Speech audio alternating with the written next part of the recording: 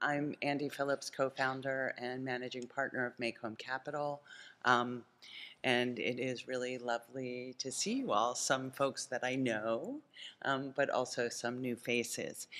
Um, I'm here today with Dr. Candace Thomas, who has been a partner to Maycomb in a great project, which is what we're going to spend most of our time talking about today, which is a pre-K project in Memphis, Tennessee, and Shelby County, Tennessee, which sort of overlaps but not completely, and is a really exciting example of how outcomes financing was used in that context to really drive really strong financial and impact performance for the project.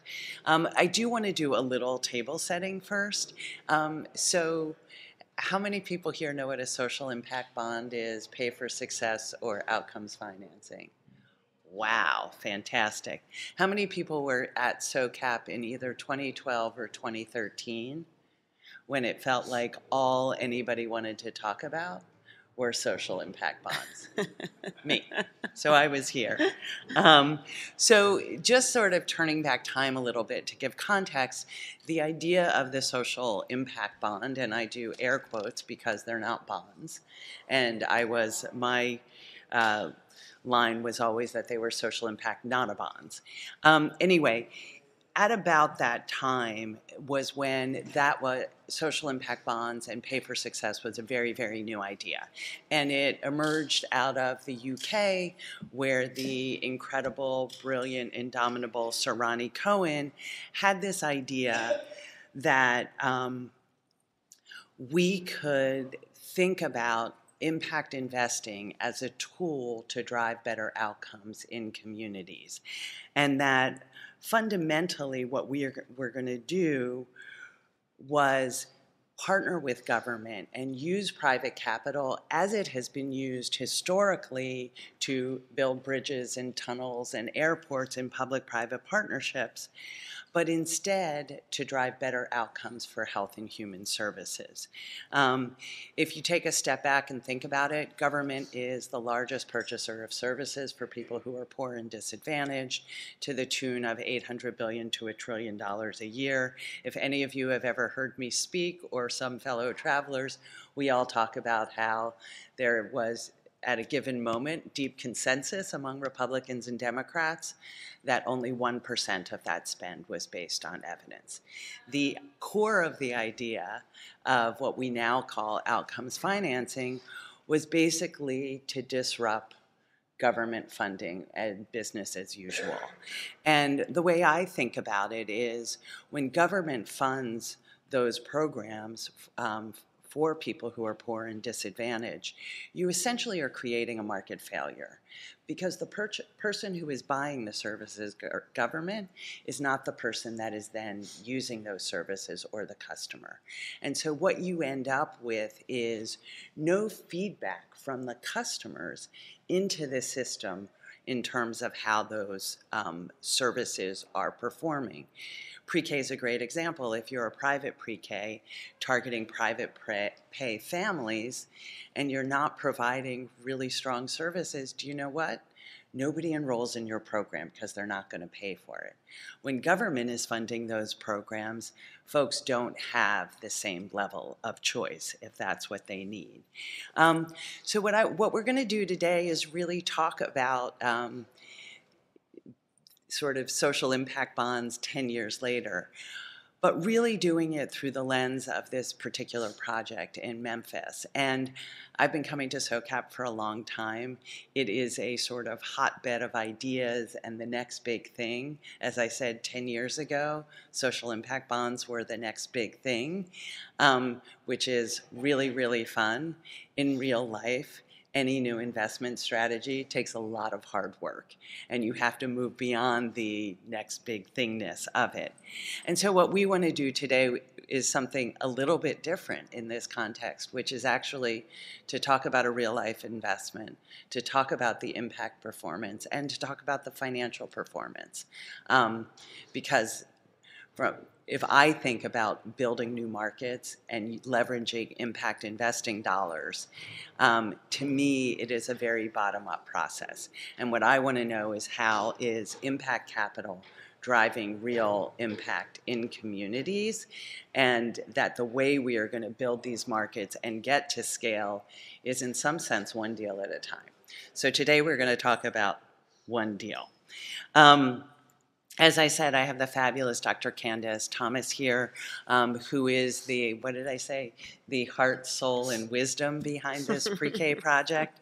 It has been amazing to work with her over the last 3 years, and together in partnership be able to provide pre-K to 3,000 low-income 4-year-olds in Memphis. I think when we started working together, it was April 2020, and if you ever thought that Candace was not fierce, she up and moved to Memphis a month into COVID to lead this effort. And if you had asked me, would we be successful delivering pre-K during a global pandemic, I would have been a little bit worried, but the exciting news is we were able to do it. So I am now going to sort of turn it to Candace and say, and really start with sort of a big picture question, which is, why pre-K? Like, why is this where you've focused, but also why is this where Memphis and Shelby County focused? Yeah, and good morning, everyone. Thank you for coming. Move over so we can see your face and you can see ours. I'm a New Yorker, so Andi and I were just talking, and we're talking about how in Memphis things move a little slower, and I like things to move a little faster, and I have a lot of head nods and a lot of gestures, so you're going to see a lot of that. And in Memphis, I have to do a lot of like cultural attuning, like, okay, slow down. Oh, they're gonna say you're aggressive. So it's so interesting for me. I'm constantly like thinking about cultural context and landscapes. I am a developmental scientist, so I study child development. I've been focused on children starting prenatally for 16 years now. And so pre-K is a no-brainer for someone like me, knowing that children are literally born learning, and we can argue that children in utero are learning. And so our system, starting at birth, really is a hodgepodge of many different things. But pre-K in this country has really been a fast-moving train, really since the 1970s, when some of the first pre-K and preschool research projects occurred, mostly in Michigan and North Carolina. And so it's really a no-brainer. We know we need to invest in young kids' education. We know that parents and families and caregivers want to send their children to a place where they're having lots of fun and where they're learning a lot.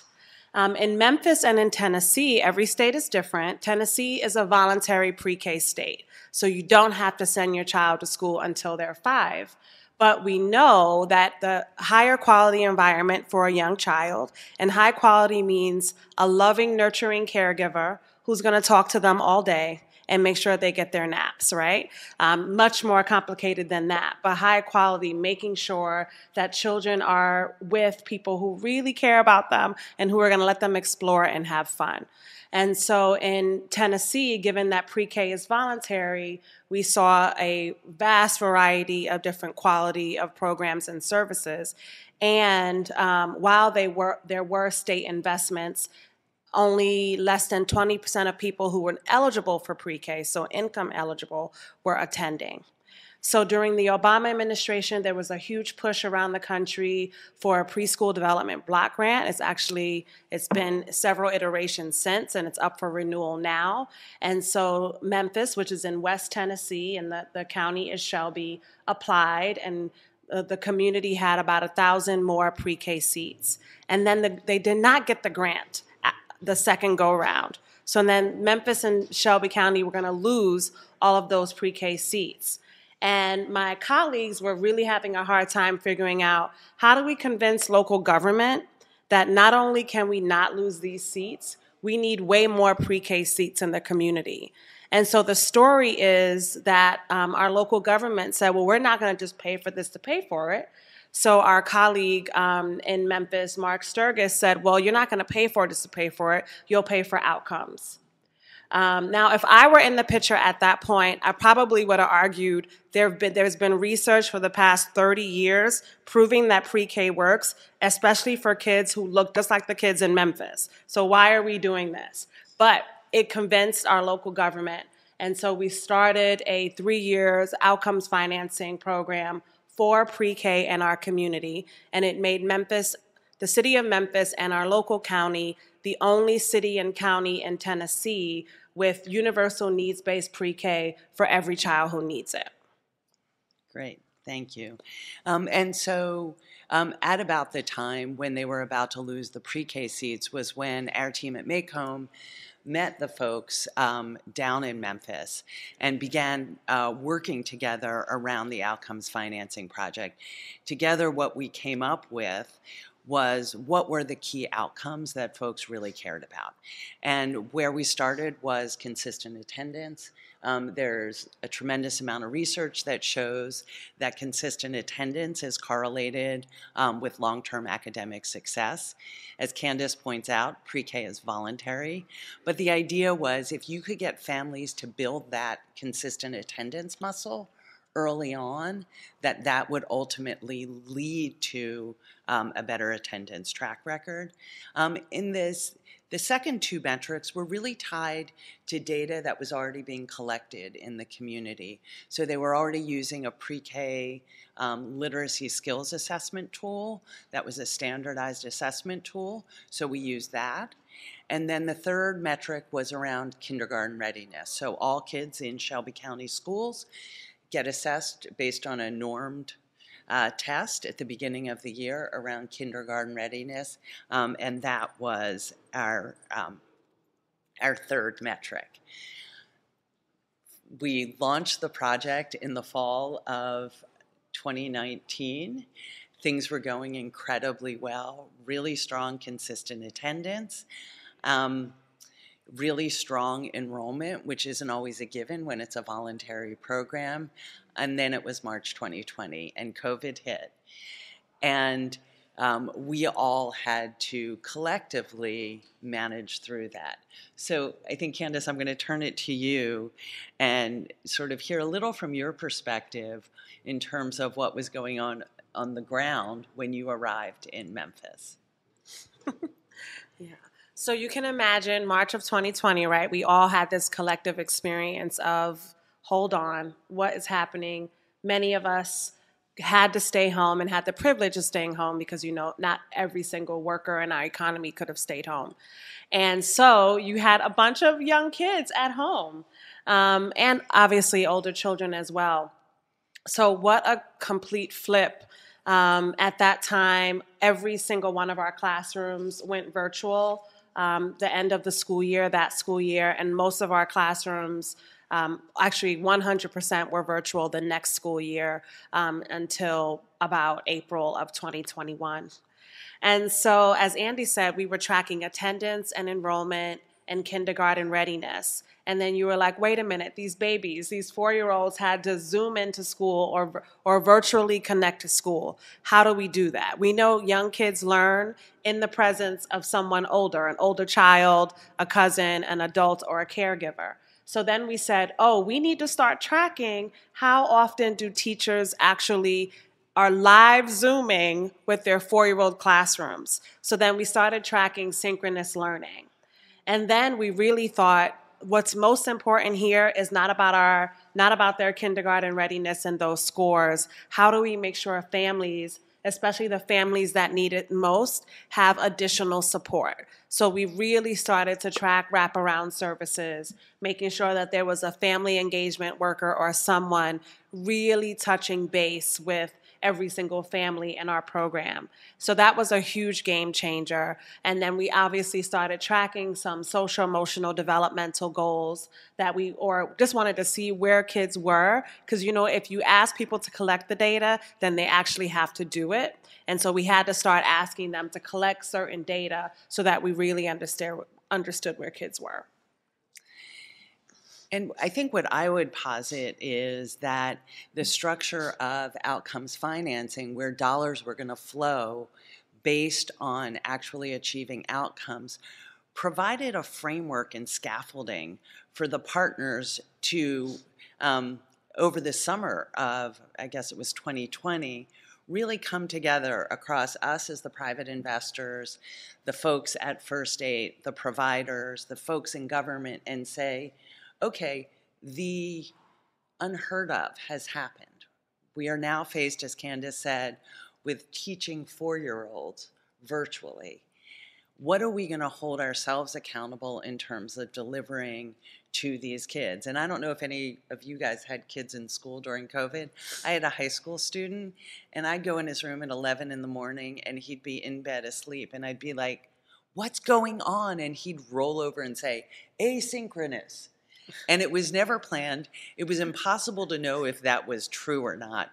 Well, you can't do that. You could manage it if you were in high school, but not if you're 4 years old, and not if you're a mom or a dad home with a 4-year-old.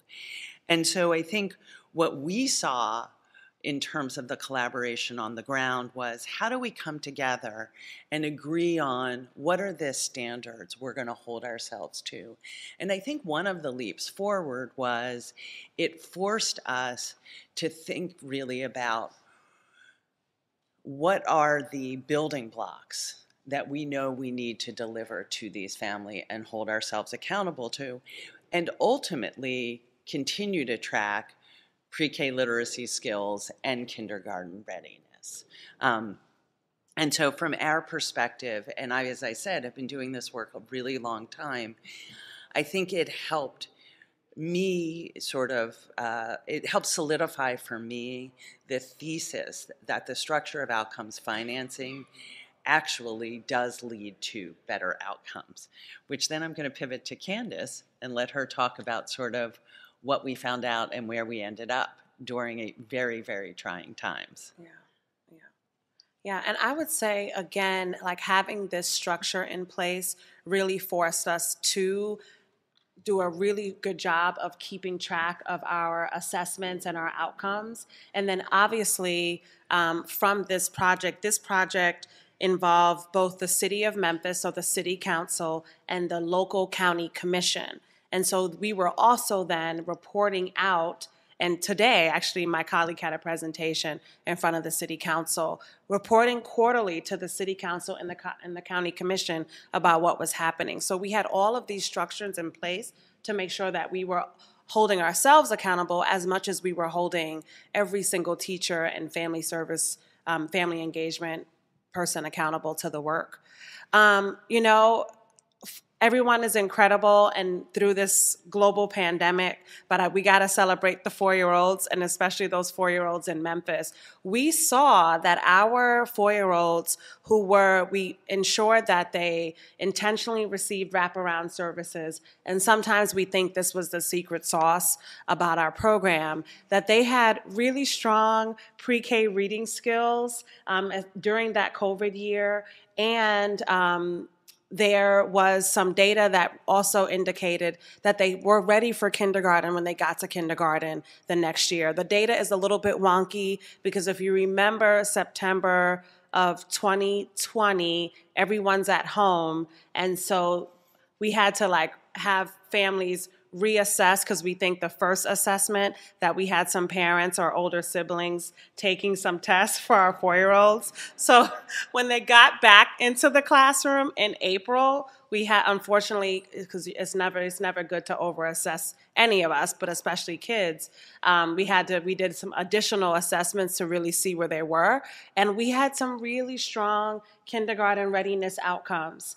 And after, in September 2021, that data was consistent. So 45% of children in our pre-K program, which is a subset, about 20% of Memphis's pre-K students overall, were kindergarten ready.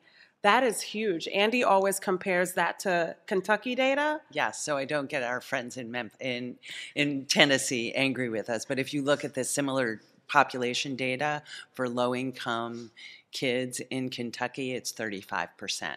And that's pretty consistent with national data, that typically in low-income communities, 30 to 35% of kids are entering kindergarten ready. 45% of our kids were there. Without getting into the statistics of it, you would expect on a population basis to have 50% of kids being kindergarten ready because it's a norm test. What that means is we were able to significantly close the achievement gap for kids coming in. Mm-hmm.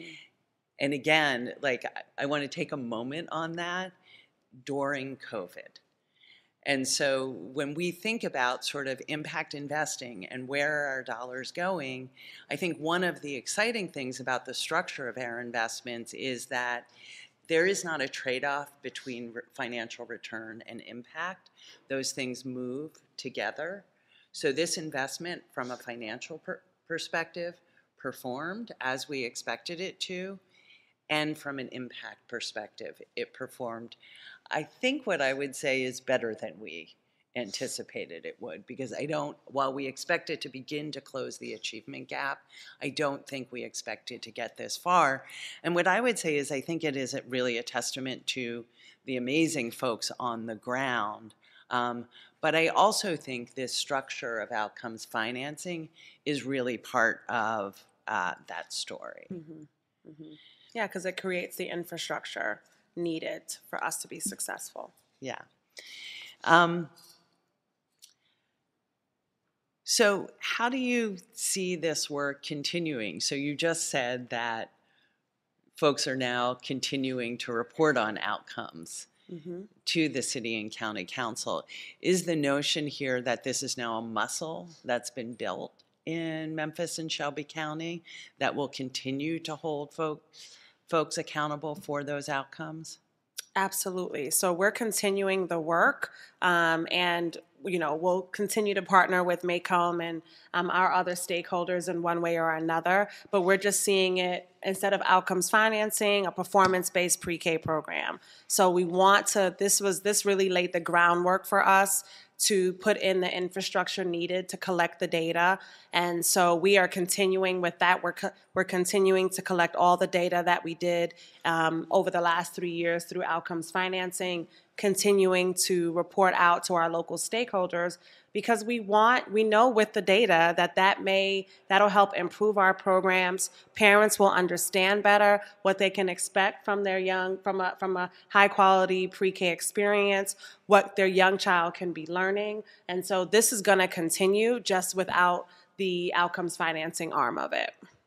And that's really the idea, is that this is a way of pivoting what's happening on the ground. I'm going to pause here and open up for questions, because I think these are always more interesting if we can have a dialogue. So any questions? And so you're asking about how did the children in our program actually connect? Okay, so remember that time of our lives, and just trying to figure out how do we ensure in a mostly low-income, working-class community and city that 4-year-olds would have access.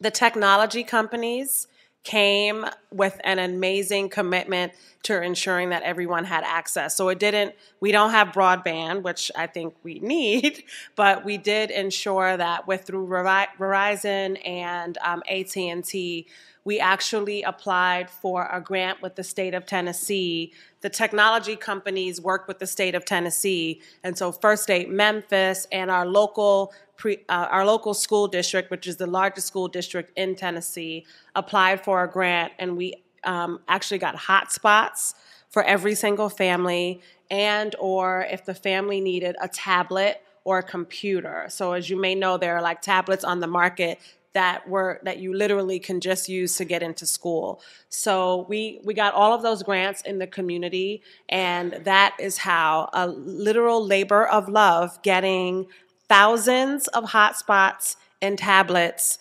across Memphis during the height of COVID. But it happened.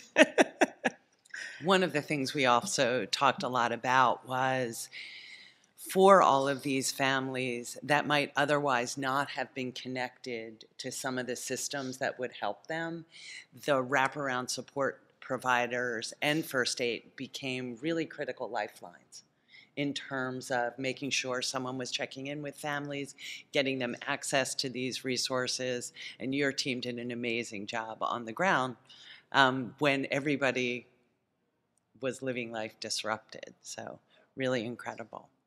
Memphis really benefits from a very strong organization on the ground called Seeding Success that is focused on better outcomes cradle to career for people living in Memphis. Memphis has, I think, the second highest child poverty rate in the country. And the team at Seeding Success were really the lead on building support with the city and county to get them on board.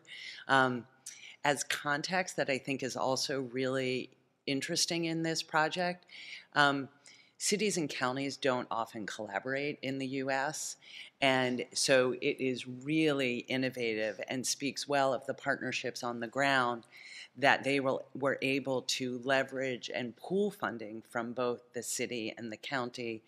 On a technical basis, they passed a joint ordinance that put in place the commitment, and then they each passed their own budget and then contracted jointly, and which really was,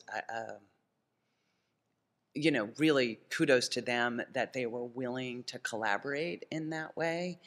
And you should add to this, but I think that part of, again, this structure of outcomes financing meant everybody was already at the table. We were already holding quarterly project meetings. On a quarterly basis, the team on the ground was already reporting to the city council and the county council. And so when COVID hit, those relationships existed, and they were then part of the conversation. And something like this, and with a lot of other projects, requires ongoing relationship building, right? And leadership changes. So we just got, for instance, a new director of education at the county level. And so now we need to bring this person up to speed and constantly in front of him so that he understands where we've been and where we're trying to go. So there's been there's like ongoing relationship building with both sides, the city and the county. And also just, when you're in a city government, you're running a gazillion and 15 projects. And so constantly, like not only annually getting in front of both chiefs of staff and maybe CAOs, I'm forgetting.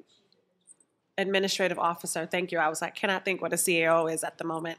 But on both sides and bringing them together and reminding them where we've been, what does our data look like, and how we need their ongoing support and why it's so important. At this point, people should not vote against the babies. So we just were up for renewal for our 3-year contract. And there is still some rhetoric in Tennessee around children should be at home with their mothers until they're 5. And so we're still needing to do a lot of advocacy and educating around childcare, the needs of young families with young children, et cetera. So it really is ongoing boots to the ground that both I have to do, some members of my team, but also our local early childhood policy and advocacy folks. Just to walk through how the investment is structured, thank you for asking, Jay.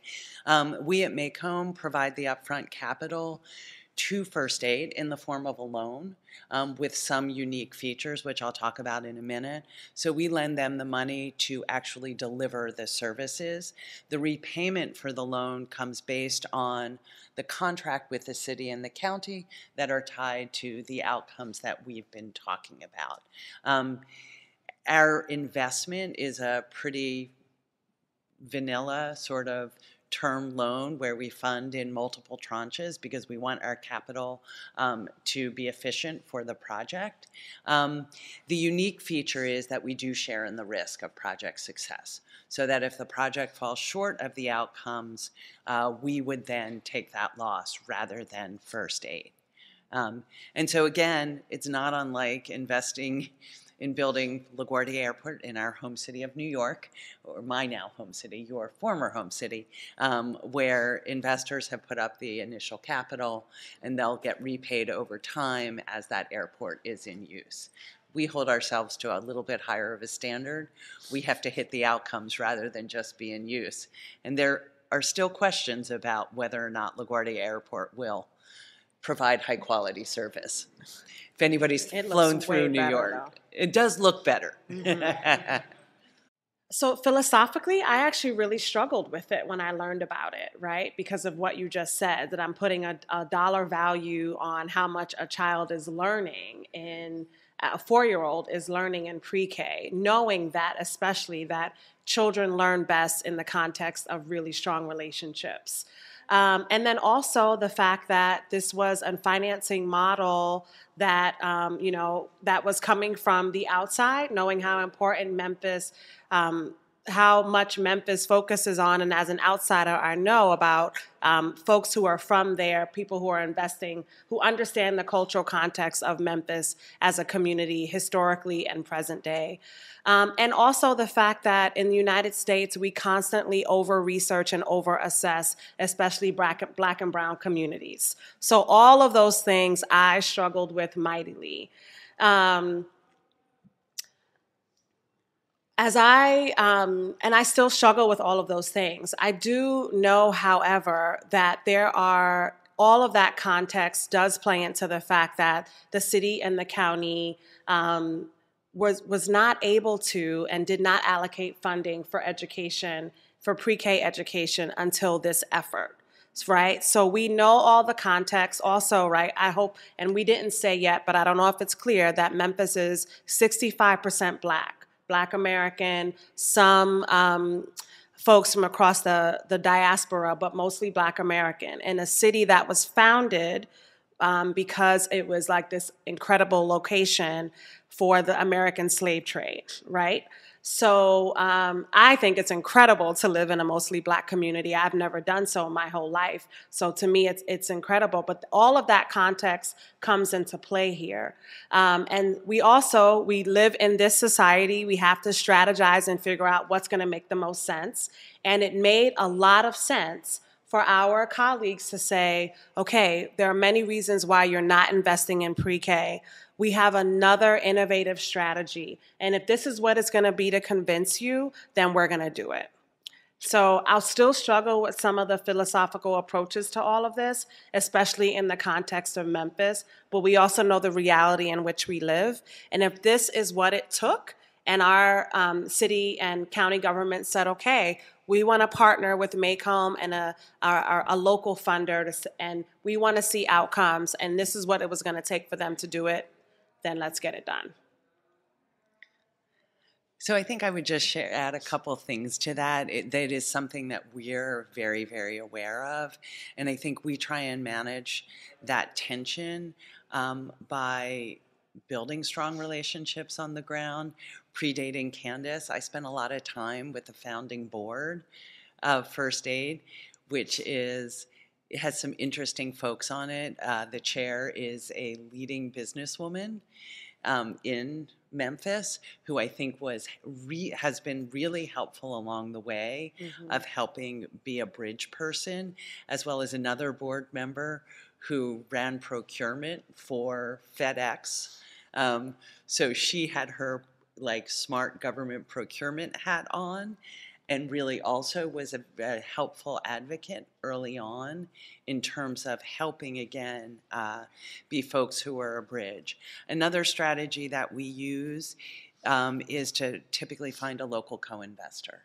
And that's really somebody who is of the community and who can be a voice in all the conversations that is aligned with us from an investment perspective, but really understands the community. And that, I think, has always been really invaluable. Local philanthropy came in, and we provided the lion's share of the capital, but they provided some of that. And so I think that is something that helped.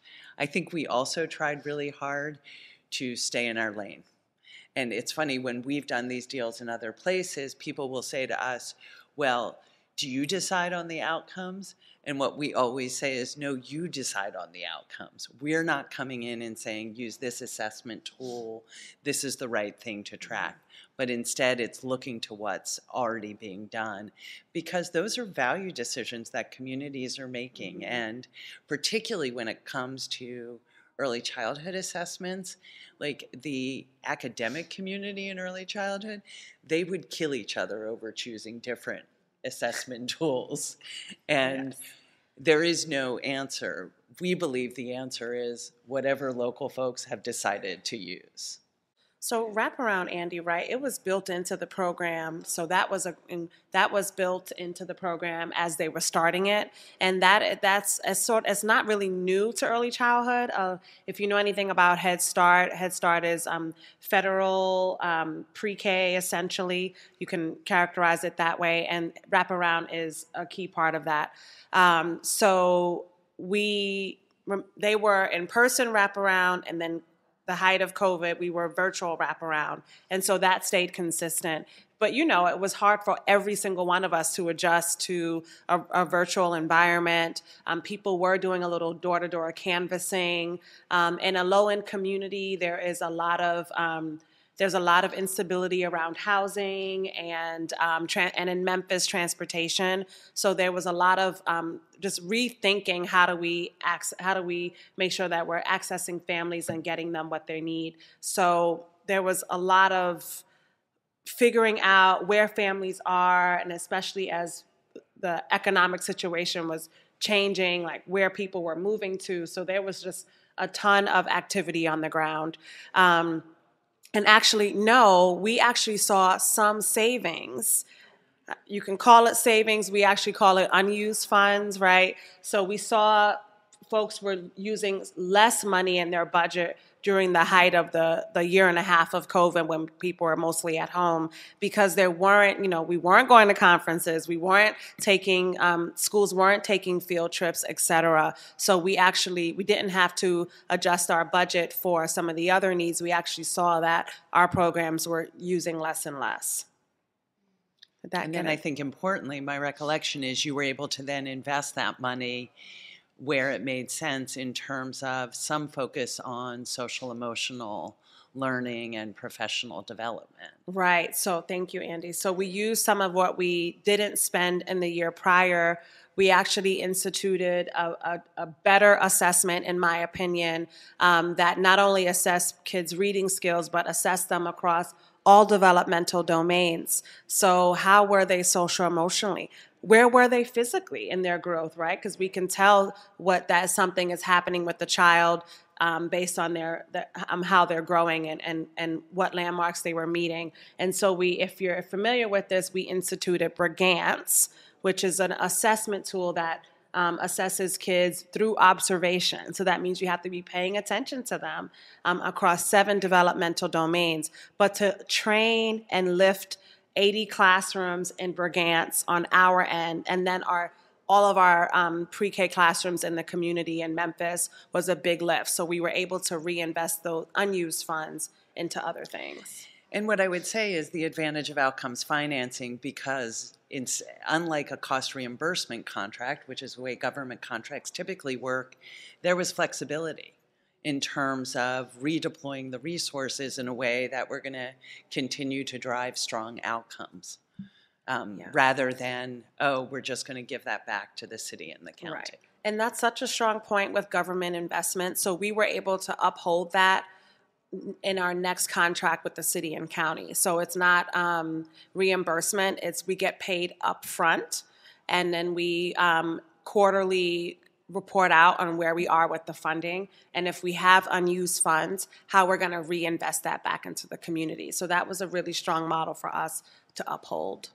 So it is a really interesting question, and having been involved in this work early on, which in most cases really grew out of the first projects were all in the criminal justice system, where everybody loved the argument of don't put someone in prison for a year where it costs $200,000, spend X thousand dollars to keep them out of jail. And that was like catnip, right? That idea. Everybody loved it.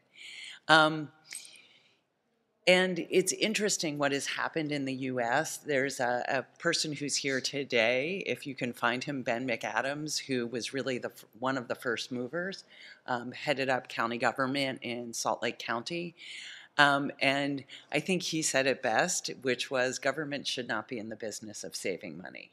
We should hold ourselves accountable to improving people's lives and our community. And that really clicked for me. And so we at Maycomb have really tried to move away from the cost savings argument and really focus on value.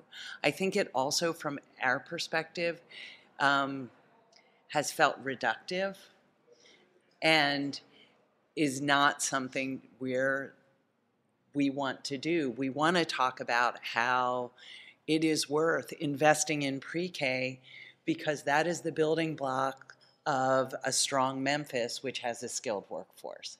And that's why you do it. And it's the right thing to do for these kids. Or when we talk about employment and training programs, that is good, smart economic development because you're creating a talent pipeline for businesses coming in. So we've really tried to move away from that argument, though it's hard, and I think particularly in the U.S. context when you end up in very red states, because I think that is something that resonates. But we've tried to move away from it, and we've also tried to move away from the first investment I made when I was at Goldman Sachs doing this work early on was in a criminal justice project, and it was all about, cost savings. And so it was about reducing recidivism and like shrinking the jail population. And that is an incredibly negative metric, right? And so we've also tried to hold ourselves accountable to positive metrics, right? Let's talk about what happened to those young people who were in jail when they left as a result of what they were doing, rather than just saying, oh, we've saved the system money. Mm-hmm. But it's hard. We live in a political world and people have political beliefs. What we've also tried to get away from, though, that I think is very important is early on in the U.S., there was probably 6 to 12 months taken before any project was started, trying to calculate to the penny the potential cost savings. And we've really moved away from that because in real life, government is going to put aside an amount of money. And it's never, let's talk about pre-K. Jim Heckman won a Nobel Prize saying that there is a 7-to-1 payoff in the U.S. for investing in early childhood. I can assure you we did not earn a 7x return, and the county and city were not going to pay us that. So given that, I think you're right. In the background, folks are doing a cost-benefit analysis, but let's not waste time and resources, and most importantly, a year of not delivering pre-K to at-risk or kids who need it, calculating to the penny what the cost savings are. So I think we are over time. So with that, thank you everybody for your interest. Thank you, Candace, for making the trek out here and being an amazing partner.